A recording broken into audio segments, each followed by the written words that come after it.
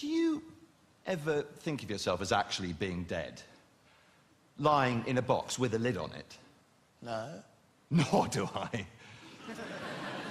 Really? It's silly to get depressed by it. I mean, one thinks of it like being alive in a box. One keeps forgetting to take into account the fact that one is dead. Well, it should make a difference, shouldn't it? I mean, you'd never know you were in a box, would you? It'd be just like being asleep in a box. Not that I'd like to sleep in a box, mind. Not without any air. You'd wake up dead for a start. And then where would you be? Apart from inside a box. That's the bit I don't like, frankly. That's why I don't talk about it.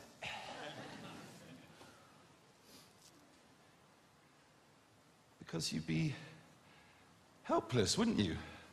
Stuffed in a box like that. I mean, you'd be in there forever. Even taking into account the fact that you're dead. I mean, really, ask yourself, if I was to ask you straight out, I'm going to stuff you in this box now, would you rather be alive or dead? Naturally, you'd prefer to be alive. Well, because life in a box is better than no life at all, I expect. You'd have a chance, at least. You could lie there thinking, well, at least I'm not dead. Any minute, someone's going to bang on the lid and tell me to come out. Oh, you, what's your name? Come out of there! You don't have to flog it to death.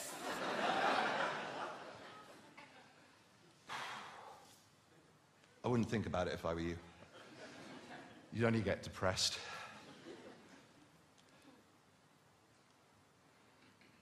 Eternity is a terrible thought.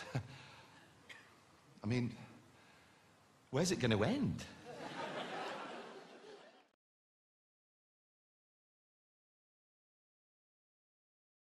Sir, you believe in God. Believe also in me. Forget Oxford and Cambridge.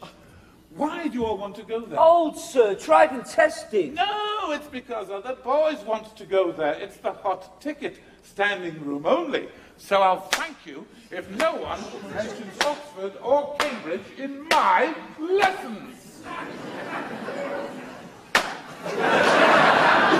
There is a world elsewhere. You're hitting us again, sir.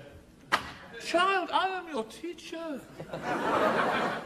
You know what fans we are of The History Boys, which is the best play on Broadway right now. And one of the reasons, in fact, a major reason why it's such a good play, is the lead performance by Richard Griffiths, playing Hector, the lovable but slightly troubled schoolmaster in the play. Yeah. You play Hector, yes, schoolmaster, in this play.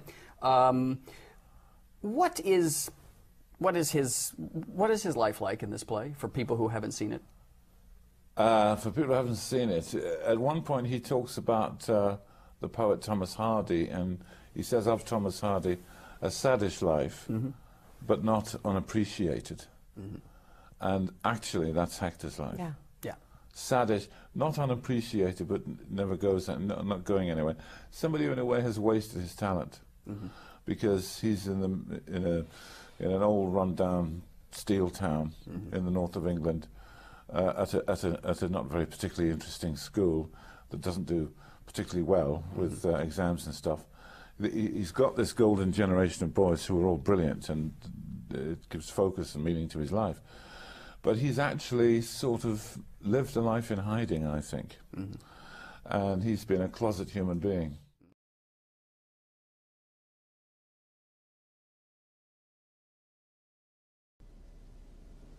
That night, I heard Mozart's music for the first time. Some serenade for wind instruments, only vaguely at first, too horrified to attend. But presently the sound insisted, a solemn adagio in E-flat. It started simply now. Just a pulse in the lowest register. Bassoon and basset horn, like a rusty squeeze box. It would have been comic except for the slowness, which gave it instead a sort of serenity. And then suddenly, high above him, sounded a single note on an oboe. It hung there, unwavering, piercing me through, till breath could hold it no longer. and the clarinet withdrew it out of me and softened it and sweetened it to a phrase of such delight it had me trembling. The lights flickered in the room.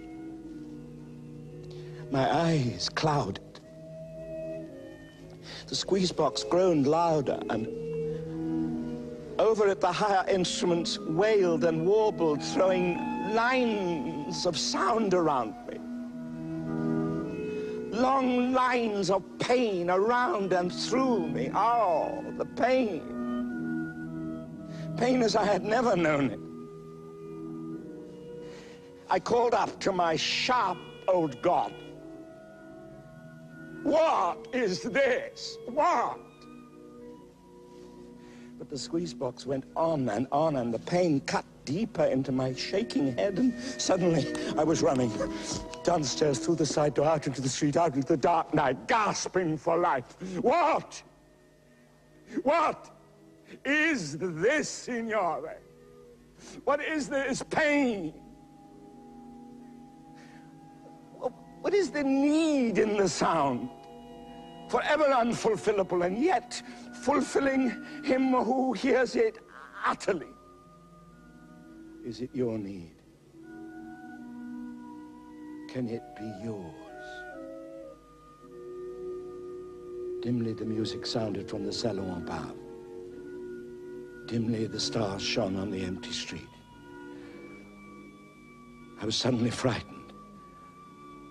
It seemed to me that I had heard a voice of God, and that it issued from a creature whose voice I had also heard.